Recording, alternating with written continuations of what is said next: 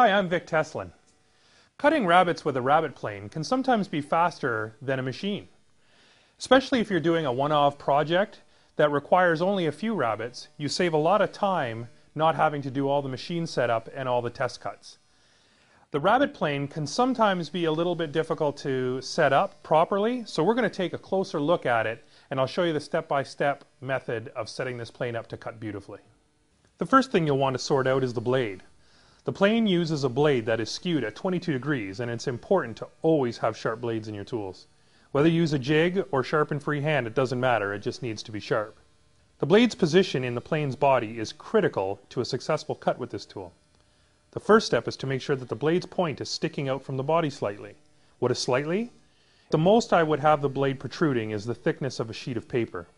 You'll also want the blade to be parallel in the mouth to make sure your depth of cut is equal. Check out the instructions that came with the plane for the best technique for doing this.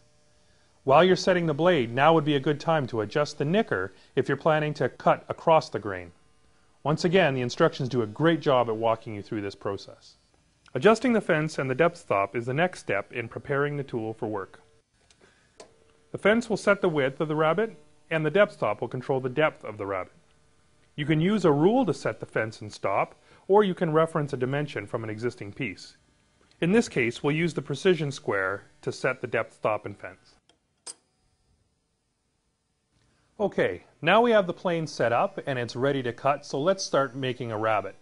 Today we're going to be working in a piece of pine, and we're going to be cutting a rabbet that has a width of 1/4 inch and a depth of 1/4 inch, which is common for a cabinet back. Begin the cut a few inches away from the far edge of your board and make a pass. Now bring the plane back a few inches and take another pass. With every pass, bring the plane further and further back until you are cutting the full length. This technique establishes the track of the cut and ensures a straight rabbet. Keep on working until the plane stops cutting. This indicates that the rabbet is at the proper width and depth.